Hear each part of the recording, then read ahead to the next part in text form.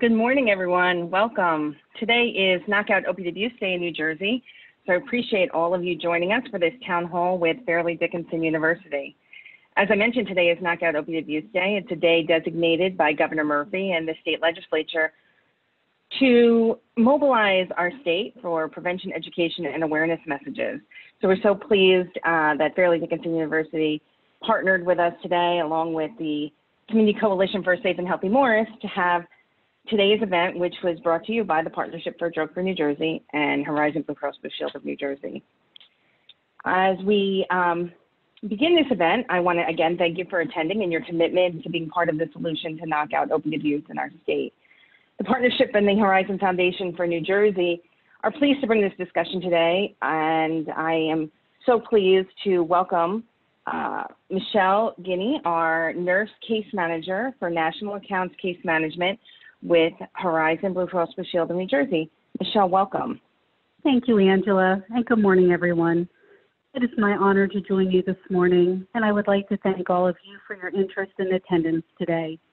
I know that it is a very challenging time for everyone, and we greatly appreciate your dedication to continuing the discussion on how we can knock out opioid abuse in New Jersey, especially during this critical time. As many of you are aware, due to COVID-19, the Partnership for a Drug-Free New Jersey has canceled in-person town halls. The Horizon Foundation has been working with the partnership to develop ways to continue the conversation and community engagement through social media and through the partnership's website. Today's event is the second of 4 virtual town halls being held in the next several weeks, which will be focusing on opioid crisis at the community level.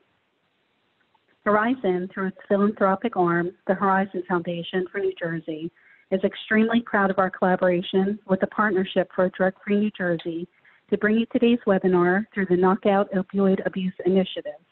This initiative is part of our company-wide response to address and help end this public health crisis across the state, and represents a large portion of the Foundation's $1.8 million that we have invested to provide support for opioid prevention and education programs to help families and our members. In closing, I want to thank Dr. Avaltrani for moderating, Dr. Zobler, Dr. Kernan, Dr. Ike Lawani, and Erica Shortway for presenting today. I would also like to give a special thanks to Fairleigh Dickinson University for collaborating with us on this webinar, and to the Partnership for a Drug-Free New Jersey team for putting this important webinar together. Together, we can make a positive difference in combating this epidemic. Thank you. Thank you so much, Michelle, and thank you to Horizon for your leadership on this effort. It's now my pleasure to kick off our event. I'm so pleased to welcome and introduce our moderator for today, Dr. Michael Avaltrani, the Dean of the School of Pharmacy for Fairleigh Dickinson University. Good morning, Doctor. Thank you for joining us today and moderating this session. Thank you so much, and thank you for your continued commitment to, I think, public health crisis of our generation, and for being so committed to getting the word out and also getting the voices of our community to be able to weigh in. So we do appreciate being able to be a part of this with you all, and we thank you all for being here today, to those on the panel, as well as those in the audience. So without further ado, I think it's worthwhile for us to spend our time certainly learning about this crisis and having an opportunity as well to ask questions of our distinguished panel, and to collect questions as they come in from our audience as well. And I will just reiterate that those who are listening, please do feel free to submit questions via the chat to make sure that your questions are heard, and that we can, if as time permits, ask our panelists to be able to navigate those answers. So the first question, just as we begin to move forward, I'm going to turn to Dr. William Kernan, who is the professor of the Department of Public Health at William Patterson University of New Jersey. And if we're going to just turn to you for a little bit of a different angle on this, could you please explain how the opioid epidemic is a public health crisis and how it should be addressed differently than previous public health and drug epidemics? And specifically, what public health measures have been successful in addressing the crisis, and what other actions need to be taken from a public health front? Sure thing. So happy to be here. thank you to the partnership for inviting me back to do one of these town halls. Always happy to talk about this issue. I'm assuming everyone can hear me, correct? Yes, correct. Okay, thank you. So I'm really aware that the audience today probably encompasses a large number of folks with lots of different areas of expertise, and a general question like this one always runs the risk of repeating information that people already know. So my apologies in advance if some of what I'm talking about is very basic, but I do think this set of questions that I've been given really paints a picture of why particularly this particular crisis is so important for us not to leave behind in the dust as other public health issues clearly emerge. We need to continue to focus on the opioid crisis because of, for many reasons that I'll talk about today. I think there are three major reasons why, as a public health professional, someone who's worked in substance abuse prevention for a while and works on a county coalition and runs a drug-free community program in a major city in the state, three major reasons why I think we need to always remember that this is really a public health crisis. And the first one is the obvious one, I think, which is the human impact. I mean, the number of people affected by opioid use disorders, as well as their families and the communities where they live and they work, is just staggering. And when we look on top of that, of the number of people who are dying from opioid overdoses, it's an alarming thing. Even with all of the efforts that we've put in place to address overdose deaths, we still have these large numbers of deaths. In 2018, as many of you know, 130 people were dying every day from a drug overdose, an opioid overdose in the United States. So that human impact is something that's really important to consider. Another reason from a public health perspective why this crisis is really critical to keep a focus on is the economic burden that it poses to our country, but specifically to our healthcare system, our criminal justice system, and our treatment, our ability to provide treatment. The yearly price tag is estimated to be around $80 billion a year in the United States alone when it comes to dealing with the opioid crisis. And I think a third reason, and there are others as well, but I think a third major reason is that this has just been going on for such a long time. Unlike so many other drug crises we've had in the past, this is starkly different. This temporal aspect of how opioid abuse has sort of transformed over time is really remarkable. In fact, it's been going on for so long that CDC, as many of you know, have defined three distinct waves of this crisis, with the first one beginning in the 1990s with the rise in prescription opioid misuse. Then around 2010, we saw that huge spike in the number of heroin overdose deaths. And just 3 years later, the third wave beginning with illicitly manufactured forms of opioids, many of which were derivatives or of fentanyl. So this is really concerning as well. And it makes us think about approaching this in a way that we haven't approached other drug crises in the past. So I think the first thing, when we think about the unique nature of the opioid crisis, the first thing to address is the drug itself, because it is different in some significant ways from many of the other drugs of abuse. Not all of them, but many of them. Opioids are found in both natural and synthetic forms. It's legally manufactured and it's illicitly manufactured. Some formulations of the drug, as everyone knows, have accepted in legitimate medical uses, which makes the drug much more available to people and to a wider range of people for whom illicit drugs would likely never be a choice. So that becomes a real feature that distinguishes this crisis from many of the others. And as I said, there have been a lot of prevention initiatives, many of which I'll talk about in the next few minutes. It still remains a major concern in light of all of the work that's been done over the last couple decades. And when we think about prescription opioids and the illicit forms of prescription opioids are much less expensive, or the illicit forms of opioids are much less expensive than the prescription opioids, which have become less readily available in the public. Another thing that distinguishes this epidemic from others is, while all drugs have some level of intoxicating effect, which can lead to dependence and addiction, opioids are particularly concerning for some real important reasons, including dose and toxicity. but particularly as the adulterants that are often added to the illicit forms. And these adulterants or other chemicals that are added can significantly increase the lethality of a drug that someone takes. And these are things that often people don't know are part of the drug that they're taking. So for those reasons, the opioid crisis that we're dealing right now really needs to be addressed in a systematic way that uses established public health measures at all levels, including health communication, health education, policy change, dealing with environment and the access, mobilizing communities to make sure that they're involved in the process, as well as partnering with folks that maybe normally we wouldn't partner with in another sort of drug scenario, drug crisis scenario. So again, a lot of you in the audience I know about many of the initiatives that have been taken to combat the opioid crisis, but I do want to point out some where I think we've had some measure of success. And the first two that I'm going to talk about, I'm only going to talk about briefly because I believe our next two panelists will talk about each of these in much more detail. But one successful approach has really been trying to put the drug that's used to reverse opioid overdoses into the public's awareness, but also well into the public's hands much more readily. And that's naloxone or Narcan. Starting about 10 years ago, many states started increasing their naloxone access laws for first responders. And in many states now, all community members being able to access this life-saving drug.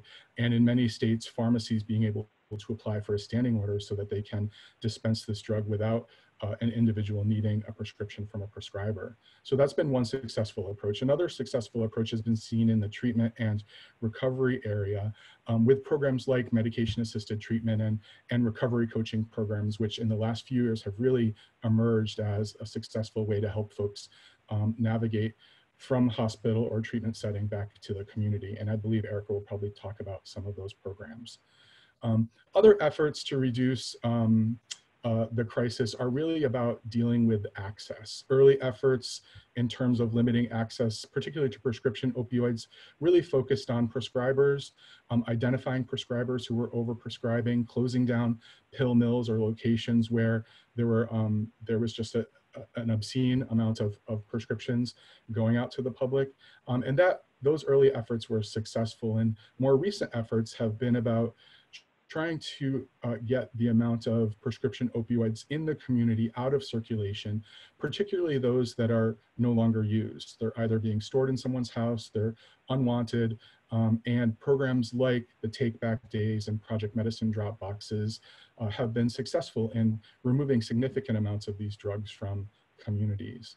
And then, especially local level programs, county-based programs and municipal-based programs have really selected some innovative ways to work with non-traditional partners in limiting the amount of opioids that are in communities. Some prevention professionals work with real estate agents or funeral home directors, for instance. These are folks who have some ability to educate the public about safely securing or disposing of unused medications, particularly because we know that, for instance, some users of these drugs will seek out open houses and rifle through people's medicine boxes just to find the drug that they're looking for. So real estate agents can provide a really important service to the community by educating their clients about the importance of securing their medications.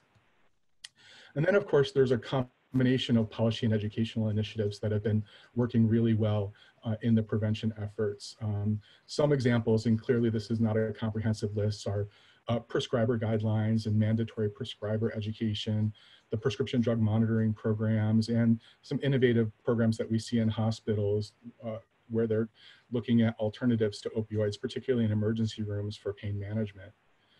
Another thing that I think we've done fairly successfully, but need to continue to do, is to identify high-risk groups. A program that's happening in New Jersey right now that all of the county agencies are deploying is focused on young athletes as a high-risk group. And this program tackling opioids through prevention works with coaches and athletic directors and trainers and school nurses and parents to help them learn skills to do early identification for young people, athletes who are injured, who might be at risk for developing an opioid use disorder. So all of these programs that are community-based have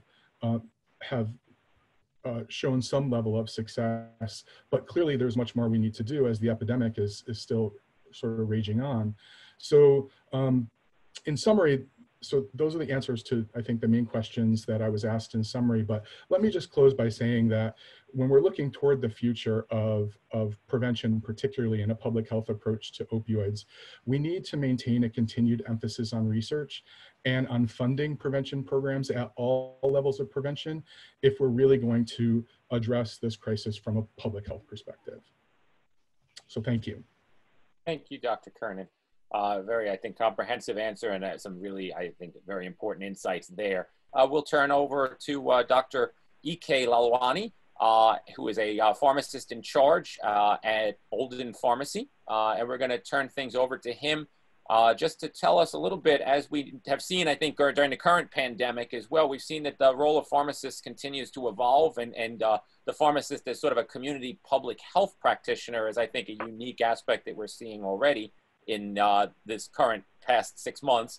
But one of the things we talk about regularly is potentially looking at pharmacist roles in the opioid crisis as well. So if you could explain the role of pharmacists in educating customers on opioids and evaluating potential red flags for abuse or addiction that might exist for certain individuals, and then how might this role be different for a community pharmacist where there's access on a regular basis to a patient population who walk in?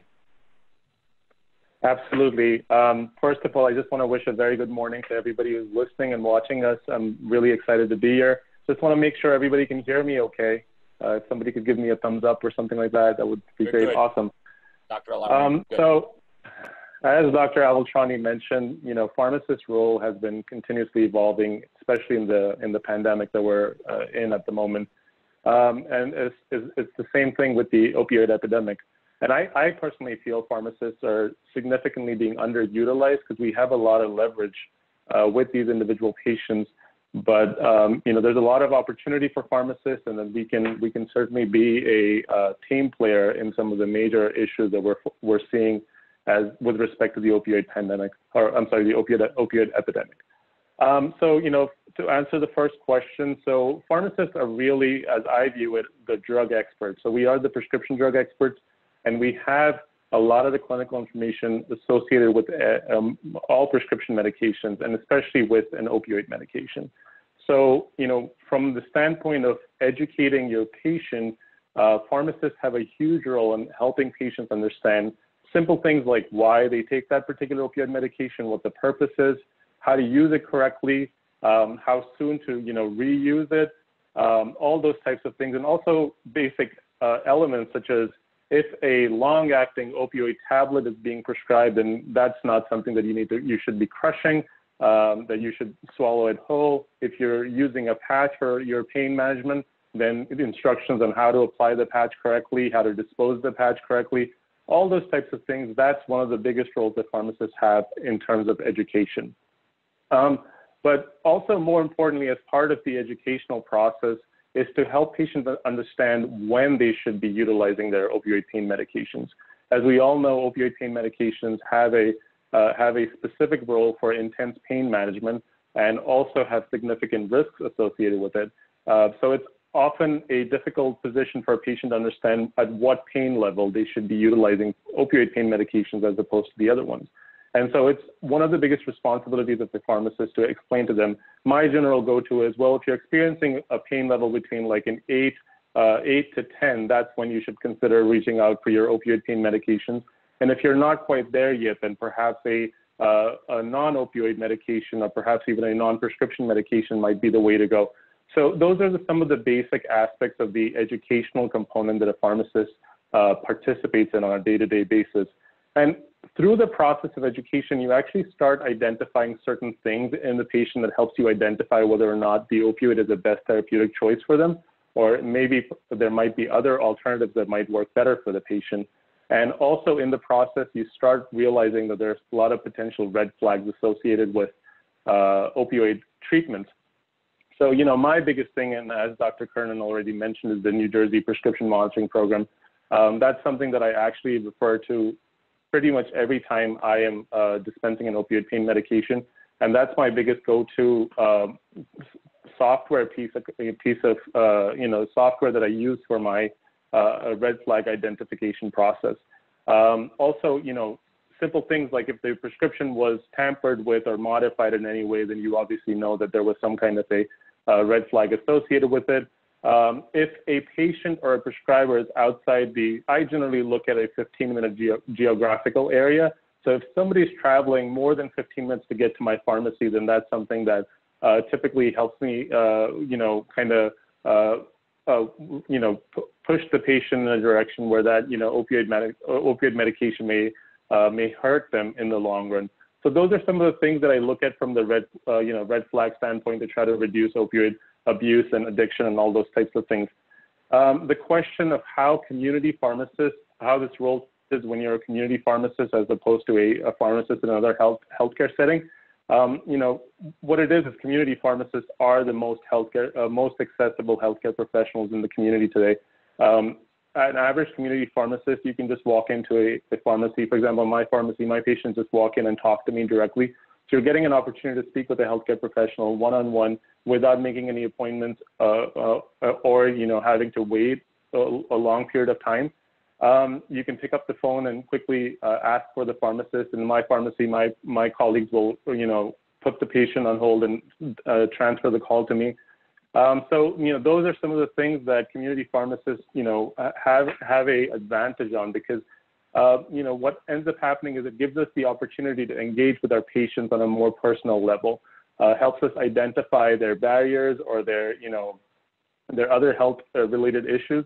And so potentially the risk of abuse or even, how well controlled the pain may be on an opioid medication, perhaps a non-prescription medication or perhaps a non-opioid medication may be a choice. And so those types of things, I have that relationship with my patients and I'm able to communicate that to them on a personal level. And, one of the things is community pharmacists tend to see their patients a lot more than other healthcare professionals. I mean, for me, I know I generally see my patients at least once a month, if not more.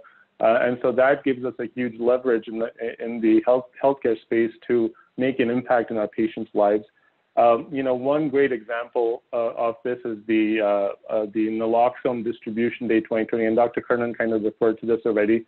This was a program that was just, something that was performed in collaboration with the Department of Human Services and a lot of community pharmacies in the state of New Jersey. And basically the idea was the Department of Human Services sent us a good amount of naloxone doses to distribute to our community members at no additional cost with no prescriptions required. And the best part was it was completely anonymous. So we did not even have to request for an ID we didn't have to get any registration, none of those things.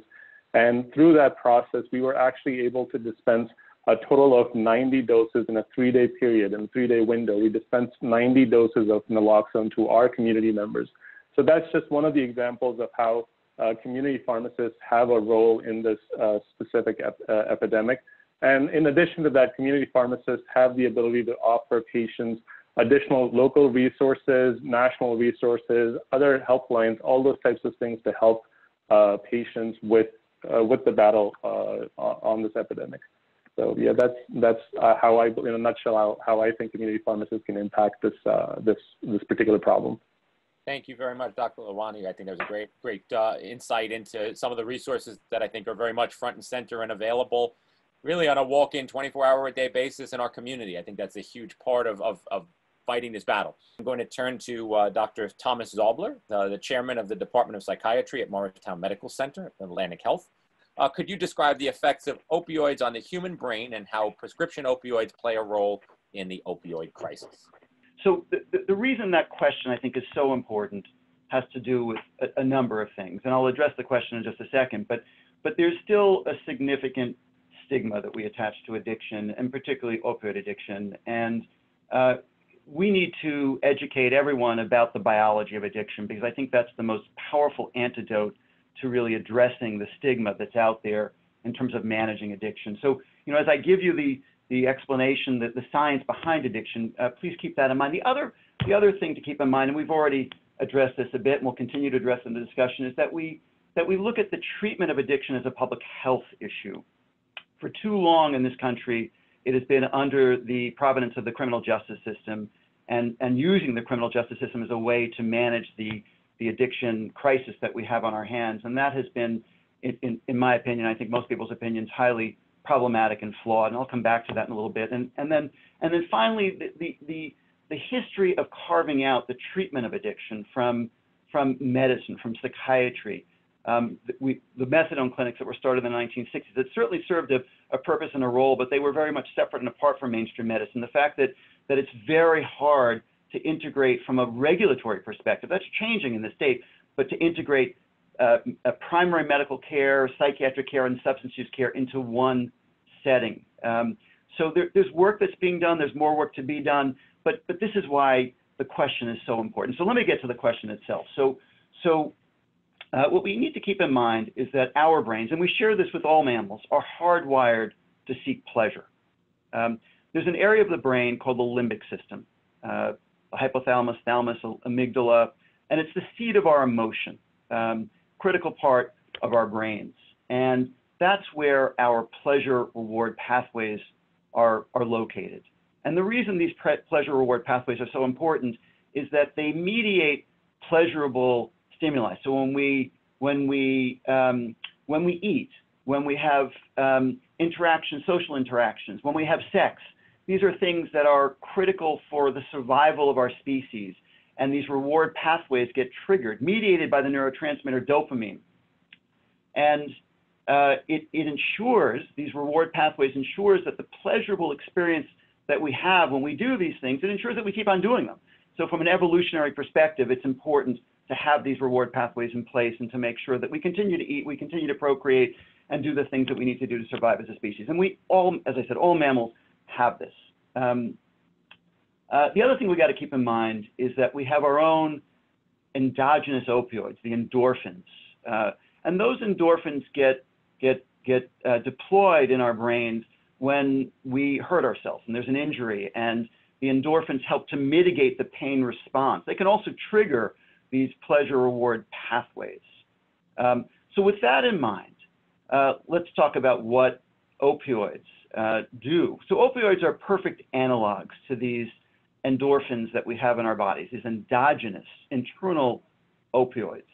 The thing is, they are much more effective at inducing a far more significant surge of dopamine in these pleasure reward pathways. So when we start taking opioids, you're prescribed an opioid, let's say because you fractured a bone, you're getting surgery, and you need postoperative pain management. What happens is the opioids are consumed. They do a pretty good job at reducing the pain in the short term, but they also induce a significant pleasure response and really for some a euphoria. It's hard for us to predict with accuracy who is most likely to get addicted. We know that about 25% of people on chronic opioids will wind up misusing them, and about 10% of those on chronic opioids will develop an addiction. But a significant percentage of people, when you start taking an opioid, are biologically wired to keep on taking it, and there's a compulsion to take it. And what happens over time is that the brain becomes much less proficient at producing dopamine. We go into a hypo, H-Y-P-O, dopaminergic state, where we're taking the opioid now, not just to not feel pain, not just to feel euphoria, we're taking it just to feel, because as we enter into this hypodopaminergic state, where we're really depleted of dopamine, in order to feel anything, we consume more and more of the opioid. And then what happens, there's the whole anti-reward pathway that's set into motion. Because these are such addictive substances where we develop a tolerance and you need increasing doses to feel the effect, and you can also go into profound withdrawal, the flu times 100-fold, that we will then use the opioid to prevent the awful withdrawal that can be experienced. So it's no longer about euphoria, it's no longer about pleasure, it's a matter of just really feeling anything and avoiding that miserable withdrawal. And this is what then leads to addiction, which is really defined by an overwhelming desire to obtain a drug and to have a diminished ability to control drug-seeking behavior. And this is why we see people really destroying their lives in the interest of using these drugs, the prescription opioids, and I'll talk in a second about the waves of the opiate epidemic, but really quite remarkable. So how did we get to where we are today? So it's a compelling and important history that we need to be mindful of. In the mid-1990s, there began to be a push by a number of different players in the medical establishment, pharmaceutical establishment, to look at the way that opioids were prescribed. There was a belief, correctly so, that these were highly addictive medicines that were quite dangerous. We've known about opioids as human beings for thousands and thousands of years. The resin from the poppy plant was extracted well over 3,000, 4,000 years ago. The Sumerians wrote about it, the ancient Egyptians. It wasn't until 1830 that the alkaloid was actually extracted by a German chemist, and morphine was developed, and he also warned about the dangers of morphine. So we've known about this for a while, but in the mid-1990s, you get Purdue Pharmaceutical coming along and developing OxyContin, a long-acting version of oxycodone. There was a belief that that was going to be a lot safer. And in fact, what happened was there was aggressive marketing by pharmaceutical companies and by the medical establishment. There were multiple players in this talking now about, remarkably, the safety. And what is so fascinating and important to underscore is that there was one article that was cited over and over again in the literature. It was an article, it wasn't even an article, it was a letter to the editor in a 1980 issue of New England Journal of Medicine by Herschel Jick. He had, by the way, he had no idea or intention that this was going to be what it turned out to be. It was an 11-line letter to the editor in which he looked at patients at Boston University Medical Center, and they had received a narcotic while they were in the hospital. And then he looked at what happened after they left the hospital. And not surprisingly, most did not develop an addiction. It was really just an observation. It wasn't even a study. Letter to the editor. That winds up being one of the seminal articles that is cited to justify the safe prescription of opioids. And then on top of that, we have the pain societies. Physicians talking about pain as the fifth vital sign, that we needed to do a much better job at managing pain for our patients. And because the perception was, ill-founded as it was, that it was safe to prescribe these medicines, that most people were not become addicted, particularly if you use the long-acting versions of these medicines like OxyContin, there was a huge push. I can remember Joint Commission doing their surveys in hospitals and talking about how are you doing in terms of managing pain and that fifth vital sign, prescribing opioids. So this was what led to the beginning of the opioid crisis, this lightening up of the prescriptions and a proliferation of prescriptions. So we find ourselves now in a place where we are 5% of the world's population. And we talk about the statistic with regard to COVID, we're 20% of the world's deaths and 5% of the population. Well, we are 5% of the population, and we account for 80% of all opioid prescriptions in the world. It's a remarkable statistic. In 2013, there was enough hydrocodone 5 milligram tablets prescribed that every American could take a 5 milligram tablet every hour for 1 month. Extraordinary numbers, this huge proliferation of opioid prescription. So that starts in the 1990s, late 1990s. And what happens over time is, and as I said, there are 3 waves of the opioid crisis. That's the first wave. And what happens over time is that it's expensive to get the opioid. People need a doctor's prescription, despite the fact that there were pill mills and there were currencies going on throughout the country of people bartering for opioids. It became harder and harder to obtain, and heroin became much less expensive. So what we see in 2010 is the second wave of the opioid epidemic, where there's a spike in heroin overdoses, and heroin starts to use becomes much more prominent. And then in 2013, a particularly scary development where we see the synthetic opioids, fentanyl, 50 to 100 times more potent than morphine, carfentanil, used as an elephant tranquilizer, 10,000 times more potent than morphine. We start seeing in 2013 more and more overdose deaths because of those synthetic, highly potent opioids. And that's a terrifying thing. It takes a morsel of carfentanil, literally a morsel, to kill you. And what we're seeing through these pill presses, where pills are manufactured that are laced with these things, and you hear these stories all the time about someone unwittingly taking one of these pills that they purchase on the street and then overdosing and dying. I should mention that the opioid receptors are interspersed throughout the brain, including in the brain stem, which modulates our drive to breathe.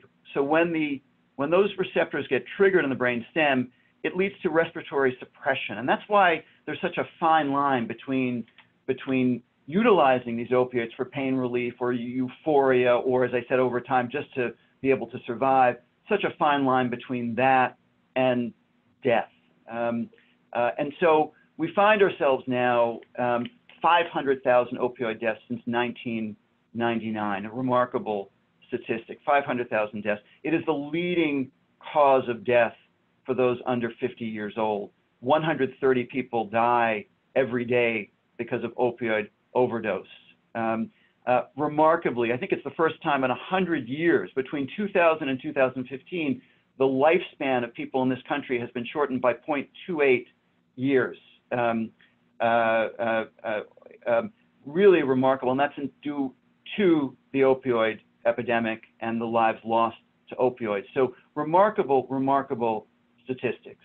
So let me just to segue back what I was saying earlier, the science of addiction needs to inform how we as a society respond to addiction, how we respond to the opioid crisis. And we need to be mindful of the biology so that we move beyond the stigma that there's a moral failing here.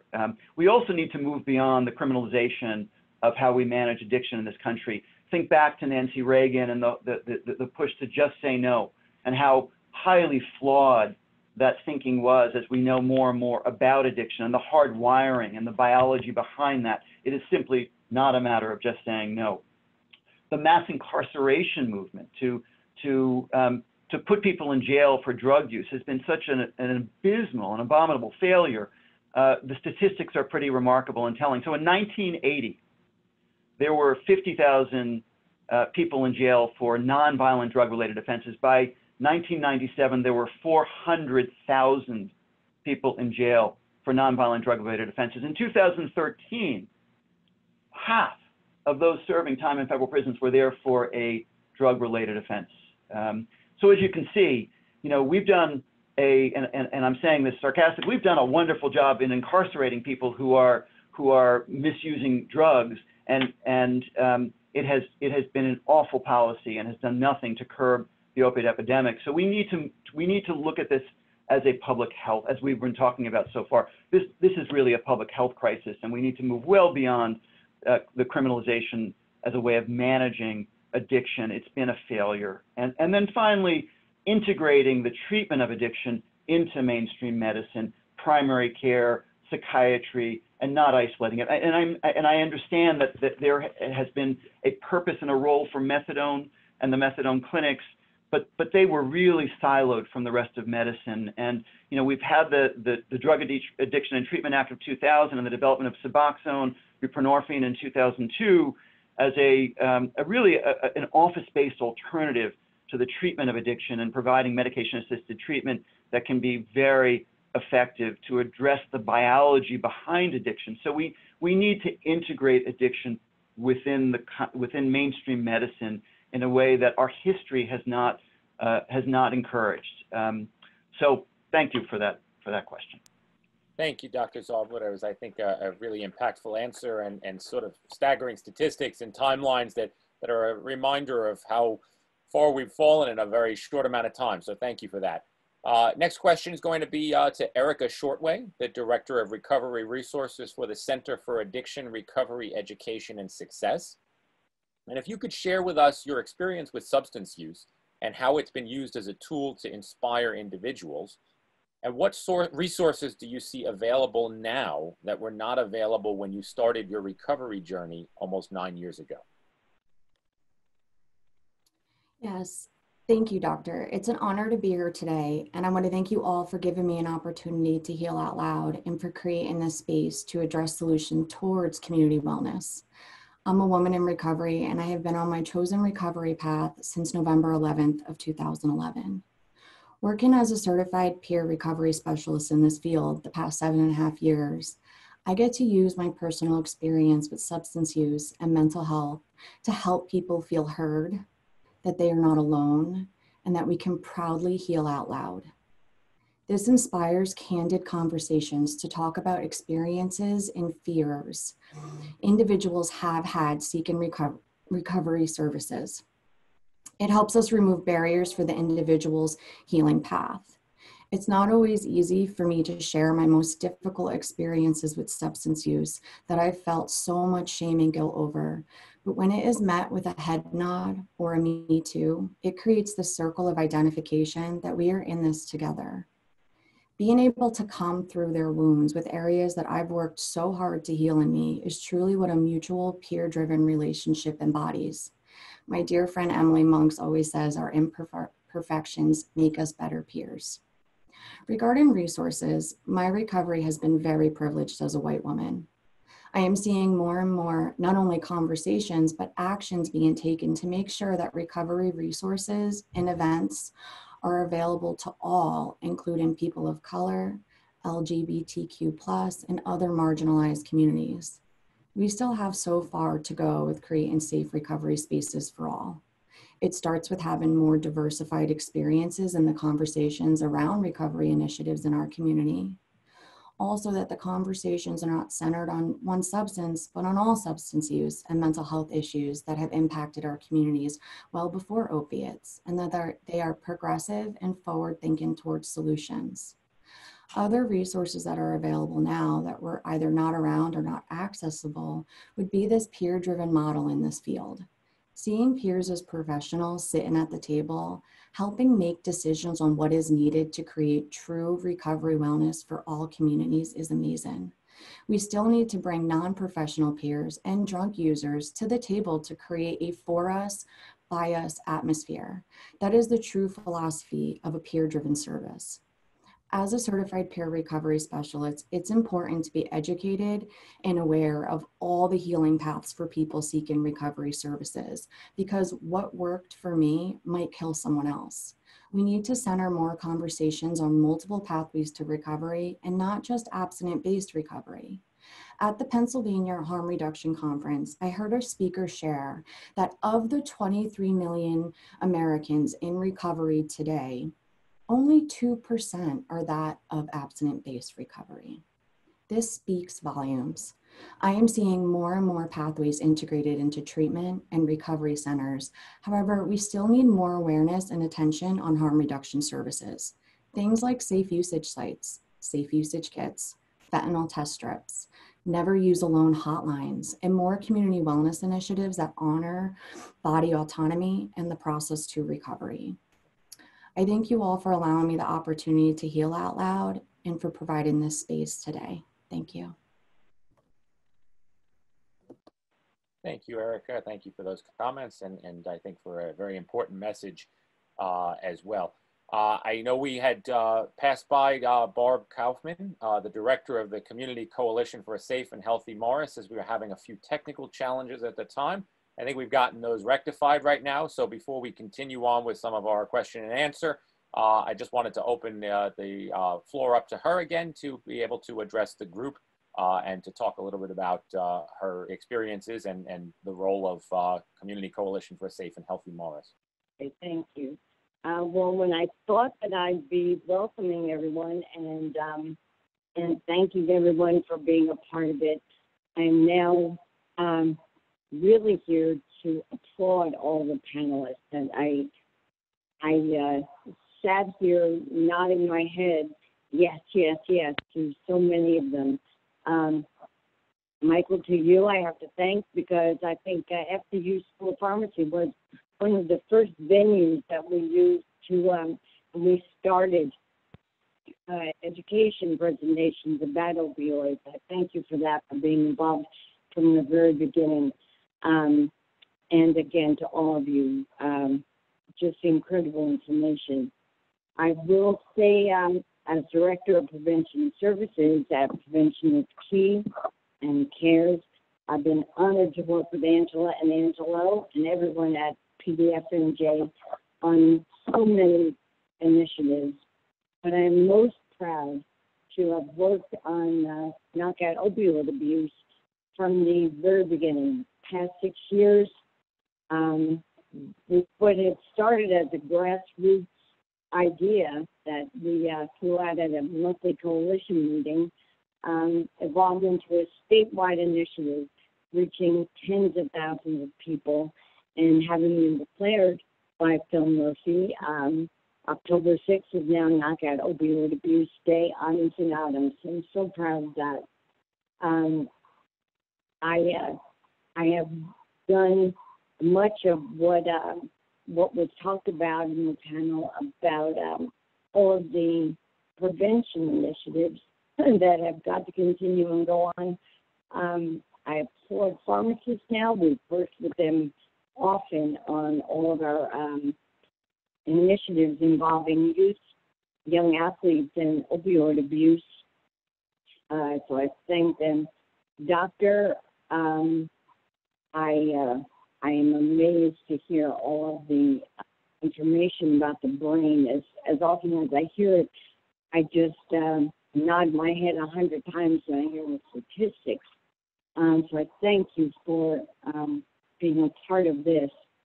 And of course, my friend, my colleague, Erica Shortway, I thank you so much for sharing your story again and talking about the hope that that's there for so many people finding their recovery.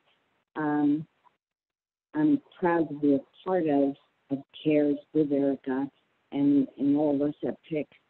So thanks again to PDFNJ, to Horizon, to FDU for bringing these town halls to us so often, where we are able to hear the perspectives on the problem from so many professionals.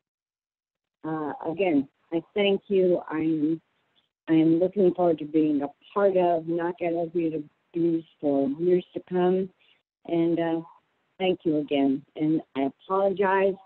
One of the disadvantages of working from home is I don't have my young staff to help me with all this technology. But thank you again. I hope to see all of you soon. Thank you so much, Barbara. Thank you for the overview of the important work that I know that you're doing. That, as you've mentioned, we've seen firsthand and have really seen the value of.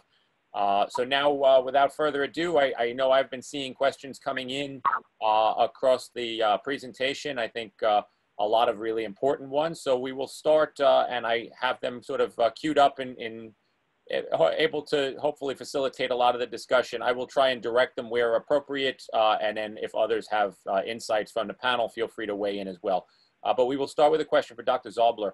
How do state efforts, such as the PMP and the mandate that all patients are notified of addictive qualities and alternatives to opioids when prescribed, have on the crisis? So the use of the PMP, the prescription monitoring program, is invaluable. You know, it has been mandated now for a relatively short while. It's only been in existence for a few years. And it allows physicians to really see to what extent patients may be going to multiple providers for prescriptions, and has allowed the medical community to really manage that as effectively as possible. I think there's also been, both on a federal level and a state level, a huge push to try to exert some control and limitations and guidance in terms of the prescription of opioid medications. And they have been effective, but not sufficient. So we have the CDC guidelines that came out in 2016 that looked at strategies for minimizing prescription opioid use. We know that the greater the quantity of opioids that were prescribed, so historically people were given a 30-day supply of opioids after surgery. Well, now you can only get a 5-day supply, because we know that the more you get, the more likely you are to become addicted. We know that the dose also is a factor in terms of who gets addicted. So there are now constraints legally in terms of what physicians are able to do, and there's a lot of structured support in terms of decision making with regard to alternatives to opioids. There's been a lot of innovative work that's been done in an emergency room setting, on medical floors, in office-based settings, to utilize non-opioid management of pain, whether it's alternative strategies like acupuncture or cognitive behavioral therapy or mindfulness meditations or injections or anesthetic patches. I mean, there are a range of interventions. And we need to keep in mind, as a psychiatrist, I'm acutely aware of this, we need to keep in mind that there is a significant psychological component to pain. That's not to say that pain isn't real, but it gets amplified by our psychology. And there are interventions that can make a difference in terms of the management of pain. So we know 11% of people in this country have chronic pain. It is a huge problem, and we were way overzealous in terms of prescribing opioids in this country as compared to other countries, and we see that. So there's a lot of work that has been done, and that's great. And New Jersey has some of the more stringent laws in place compared to other states, but there's still a lot more work that clearly needs to be done. Thank you, Dr. Zorbler. So moving on to another question that I think addresses a lot of the sort of history behind the opioid epidemic, and in some cases, some of the, as you, I think, shared, Dr. Zorbler, the sort of lack of understanding at the time. So for any of you on the panel, you stated opioid prescription misuse. A couple of you, I think, had mentioned in the 1990s. And the question is, do you think prescribing at the time was misuse, or do you think the misuse was on the part of the patient or on the part of those understanding about what the specifics were of the addiction qualities or other aspects of the drug? And then as a pharmacist that practiced during that time, in particular, the person asking the question, they felt very strongly that they were acting based on the standards of practice and evidence at the time. So could someone weigh in on what's sort of the failings were, or what the gaps were, and what's happened to close them since then? I think that here's the thing. There was a consensus, a loosely shaped consensus in the 1990s that opioids were safe. So I don't think that people, by and large, were acting in a willfully inappropriate manner in terms of the dispensing or prescription of opioids. However, there was a lack of critical thinking, the science was not there at all. There was a history over thousands of years. We knew something about opioids. We knew from the Civil War, when morphine was used for treating wounds on the Civil War fields, and we saw soldiers getting addicted to morphine. It was called soldier's disease. We know from the late 1800s, when it was believed to be a treatment for anxiety and even something where you have upper respiratory symptoms. And we started to see people dying in large numbers, that led to the Harrison Narcotics Act in 1914 and the illegalization of heroin shortly after that. Heroin was prescribed, was manufactured by Bayer in the late 1800s, and it was believed to be a panacea for lots of different things. We discovered that these were highly dangerous medications. And so for decades, there was a belief, appropriately so, that one had to be extremely cautious. So it was in the 1990s that there was a huge push to change the consensus guidelines, but it was based on flawed data. So there was a lack of critical thinking. I don't think people were acting inappropriately. That said, there are lots of reports where, for example, it's not just the Purdue Pharmaceutical and the Sackler family. There are reports from CVS and Walmart sending to a town of, let's say, I think it was 2,500 people, 3,500 prescriptions for narcotics to that town, and it being flagged. And then the next month, the same number of bottles were sent. Clearly, there were pill mills, people coming from all over the country to get these. So, you know, there were people who were complicit, but by and large, I don't think that people were acting inappropriately. There was poor guidance. We were really misled by the professionals who, for a whole variety of reasons, were not exercising appropriate critical judgment, and that was very unfortunate. I certainly don't think it was the fault of those who became addicted. I think that's a really important point, that as you heard, the biology of addiction speaks to the fact that this is not a moral failing, and there was an overzealous prescribing of opioids in the 1990s, and people became addicted. And, you know, the opioids truly hijack those pleasure reward systems in the brain. So I think it's important that we recognize that the people who became addicted were not to blame in any way, shape, or form. Thank you, Dr. Zalbert. Anyone else have anything to add, or I'm happy to move on to another question. I just want to give all the panelists a chance in case there's anything else to reflect on or add to that. Then we'll tackle another question. I think that's an important and very timely one. A perfect storm of mental health, homelessness, and opioid addiction has stalled over New Jersey and the nation in the last decade, and it's now intensifying due to COVID-19. And we were making measurable progress on addiction until COVID hit, and now overdose deaths are up 20% in New Jersey and about 38% in Morris County in 2020. So the question is really, what do we do in terms of how do we engage colleges and universities, treatment facilities, the local community, and any other resources that we have at our disposal to collaborate to have a meaningful impact?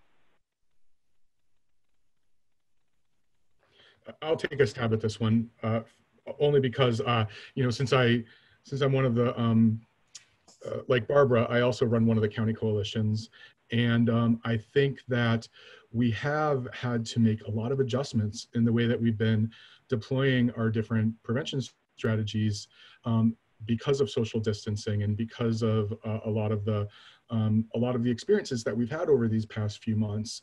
But I would point out that it's not necessarily a new experience in the sense that in the world of public health, priorities change quite frequently, and oftentimes it involves economics and it involves politics, and it's up to us who are working on these initiatives to continue to shine the light on the importance of this particular crisis, to advocate for, as I said before, for continued research and continued funding. But as the question alludes to, at the local level, one of the challenges that we often have in public health is duplication of efforts by multiple agencies trying to accomplish very similar goals or objectives. And I think one of the things that we've done so well in New Jersey since, you know, 2011, 2012, when funding became available to establish countywide coalitions in each county for substance abuse prevention, these coalitions have worked very hard to make sure that all of the different sectors that are involved in addressing this problem are at the table. And in some cases, that's been very effective. We've been able to do that very effectively, but in other cases, we continue to have difficulty recruiting members from some of those critical areas to help address the problem. So when the question, you know, lists how might, for instance, higher education institutions and treatment facilities collaborate with local communities, my response is the best way to do that is through a single effort with a countywide coalition and the prevention agency that is running most of those. When we have a coordinated, systematic, strategic initiative, rather than a lot of just disparate programs that are running simultaneously but aren't working with one another, we have a much better chance of dealing with the issue and making sure that all the sectors of the community are involved. Thank you. And Dr. Avaltroni, can I add a little bit to that also, if I may? So I think one of the other ways we can kind of engage in this discussion further is incorporating other healthcare professionals who were not traditionally viewed as potentially able to help assist with this situation. I mean, I'm a huge proponent. Obviously, I'm biased, but I'm a huge proponent of utilizing pharmacists for this particular situation. You know, I kind of referred to the naloxone distribution day in my initial presentation.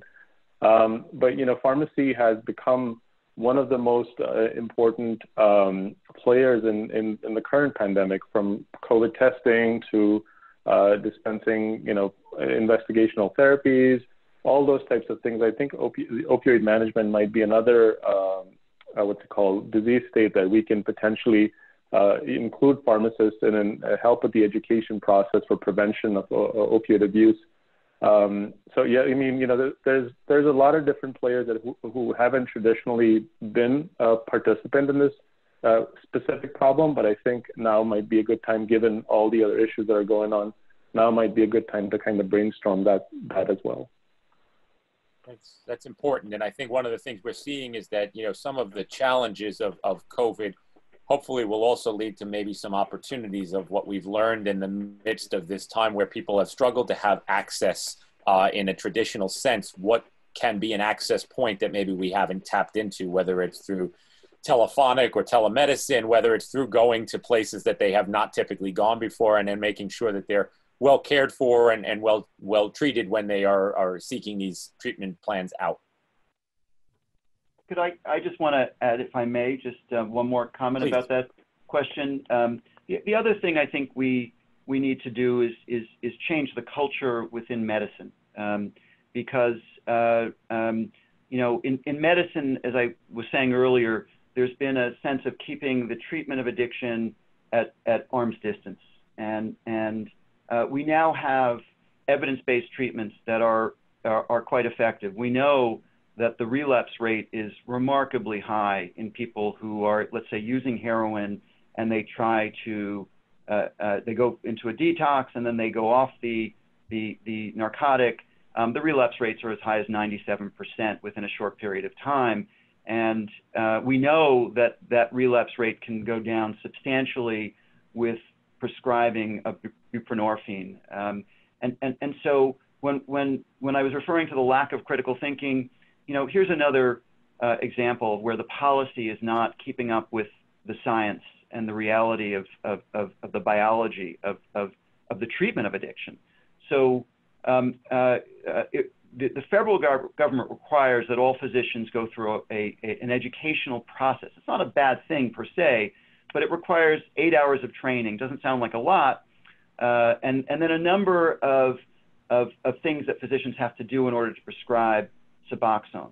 So on the one hand, that doesn't sound so bad.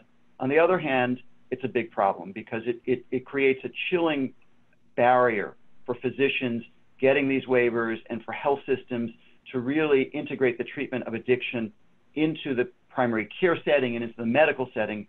And the irony is that buprenorphine is a partial agonist for the mu-opioid receptor, has a ceiling effect. So you're really not terribly likely to overdose and die. It's probably the safest narcotic that we have because of that ceiling effect, the partial agonist effect. And yet you don't need any training to prescribe any other opioid. Any physician can prescribe an opioid, except for Suboxone. So there's really an illogicality to that. It just doesn't make sense. And when we look at countries like France that stopped those requirements in the 1990s, they managed their opioid crisis much more effectively and much more quickly than we did. So part of this is changing the culture so that we really are looking at developing ways to do buprenorphine induction and treatment in primary care settings and in general medical settings. Part of that also is working with the state, and I know that there's a lot of movement right now to have a single point of licensure so we can integrate primary care, medical care, and substance use treatment into one setting. Right now, there are separate licenses for each, and it's been very hard historically to integrate those services. So we need to move forward to make the care more accessible. Only 1 in 10 people with an addiction actually get treatment for that addiction. So 90% of people with an addiction do not get treatment. So we've got to make it more accessible, more available. We've got to recognize the safety of buprenorphine and make that much more available to people, and to work on the stigma that is not just impacting people's reluctance to go on buprenorphine if you haven't addiction, but the medical community as well, because there is clearly a culture of keeping this at arm's distance. Thank you. I think those were all great insights. And I think what it responds to is what we're hearing, I think, across all of the comments, which is that there really needs to be a cultural shift in every aspect of what we're doing here. And in those same lines, I think, turning to Erica, one of the areas I think that we see as a cultural shift that's an important one is the involvement of peer-to-peer services. So can you tell us a little bit about how peer-to-peer services and peer recovery can help individuals on their recovery journey? Yes, thank you, Doctor.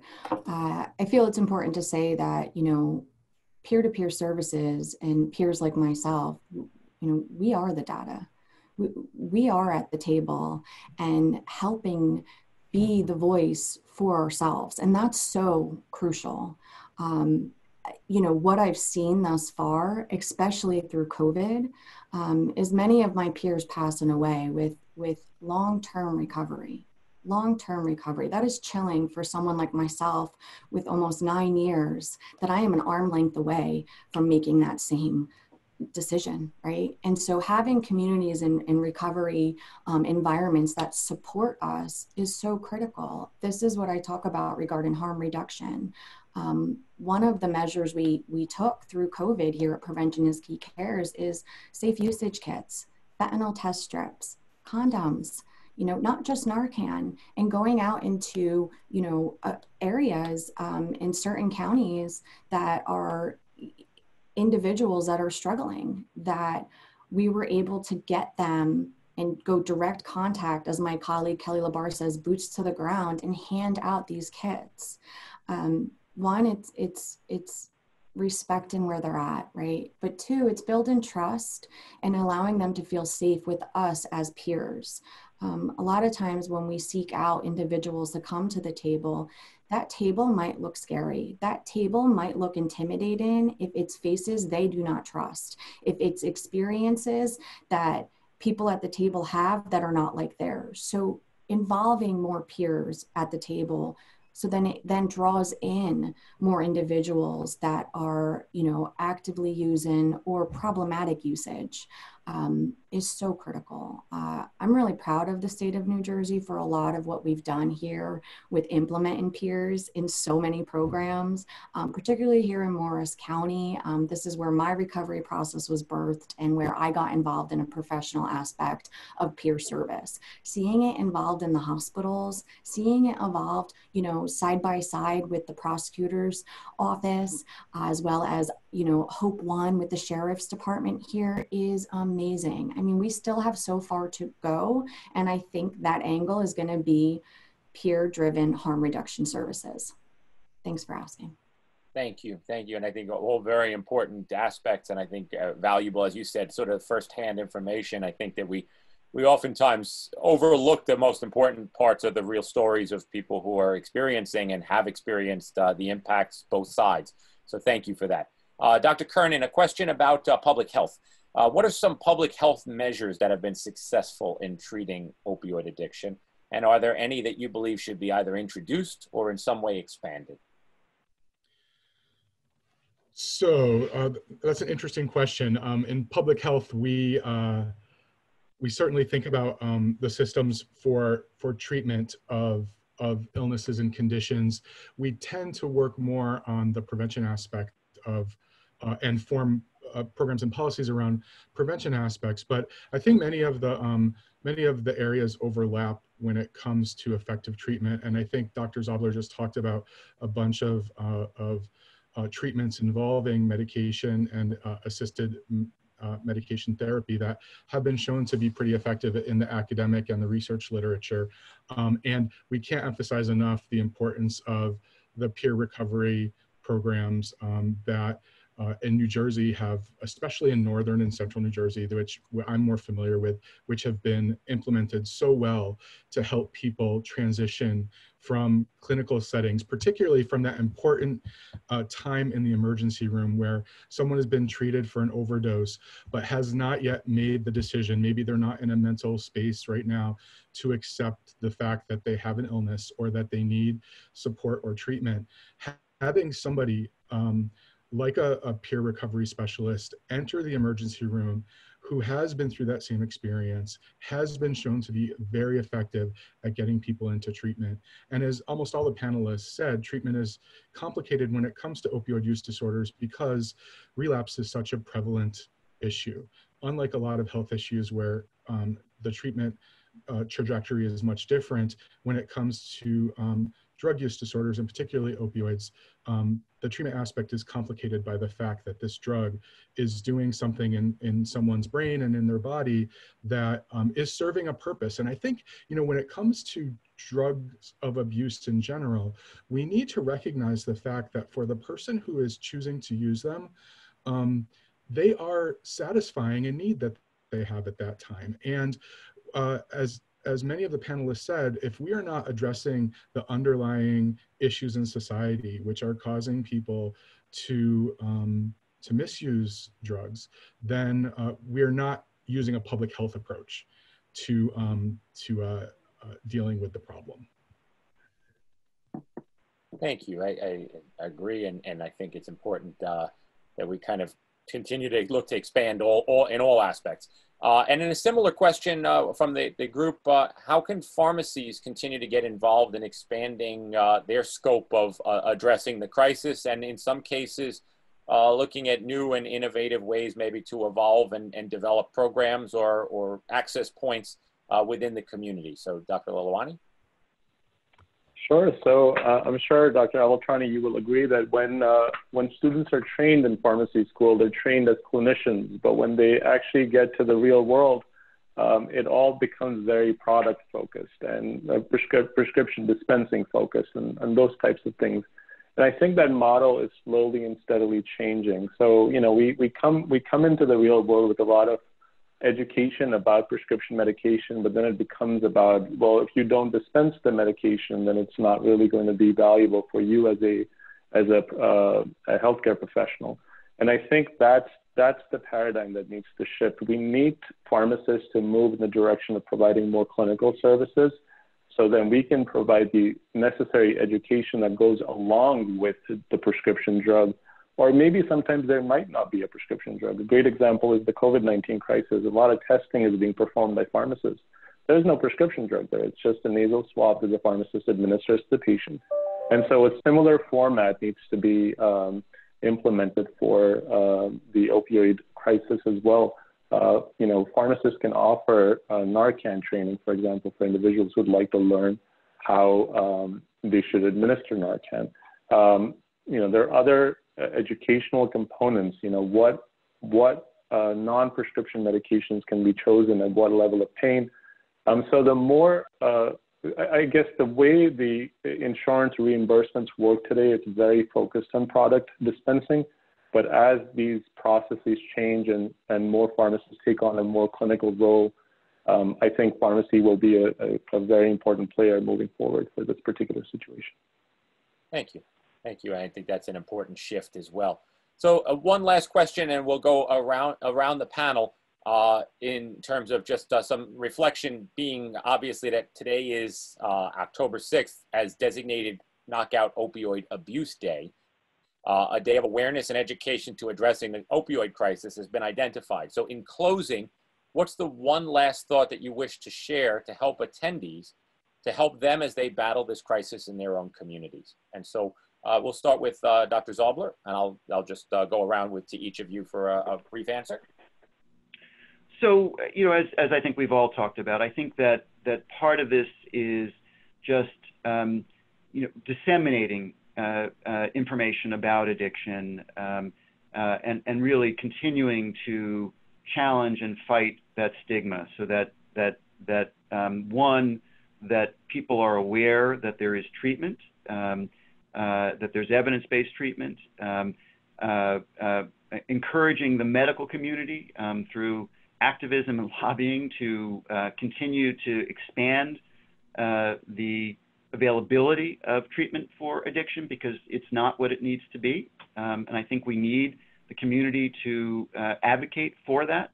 There are certainly advocates within the medical community, but the community at large, I think that's going to be very critical. And I think also helping to erase or diminish the stigma attached to medication-assisted treatment. The idea that, well, you're just swapping one drug for another, and in fact, that's probably not the best way of looking at this. That we know that the brain needs time to heal, and that the use of medications like Suboxone is absolutely critical to do so. So I think that education and disseminating information, lobbying to encourage greater support, and then also looking at harm reduction so that everyone should have, if they have any prescription for a narcotic in their home, should always have Narcan in their home. There should be continue to be wide distribution of that,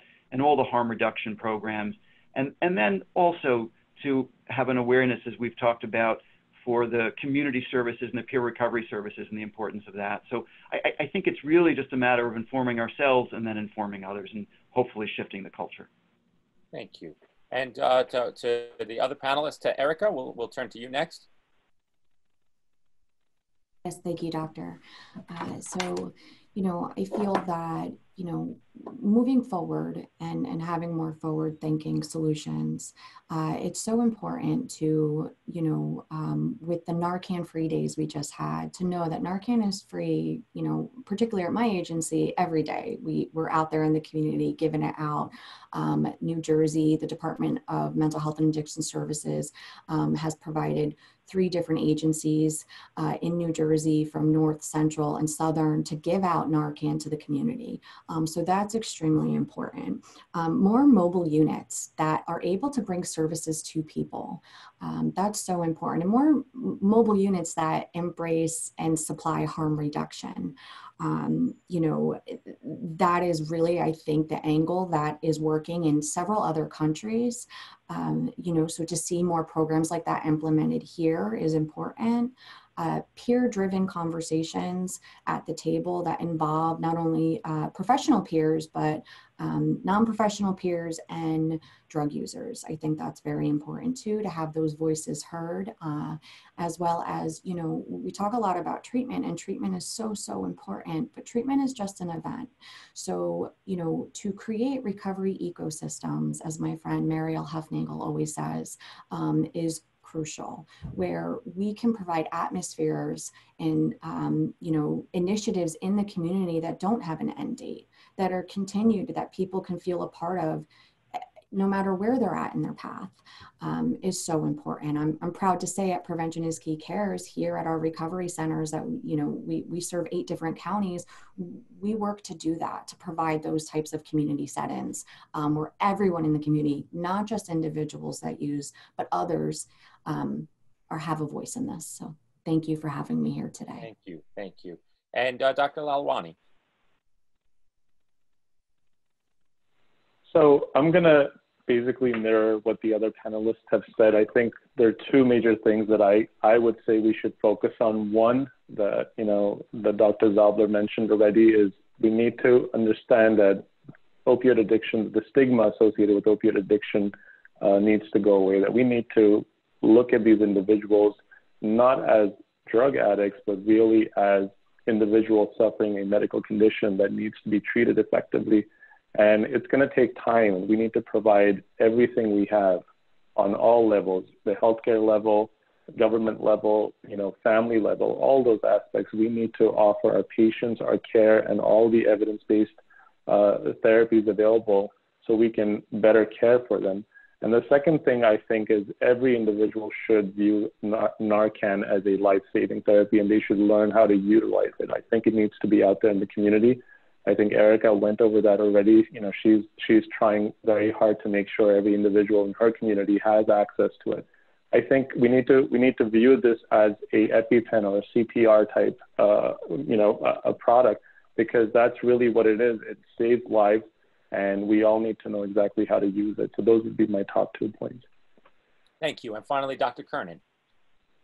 Yeah, I would echo everything everyone already said and briefly just say, in response to how we can keep the momentum going, if you're someone who's not currently aware of or involved in your countywide coalition, this is a great opportunity for you to figure out what your role in that might be, because every New Jersey citizen has a role in their countywide prevention efforts.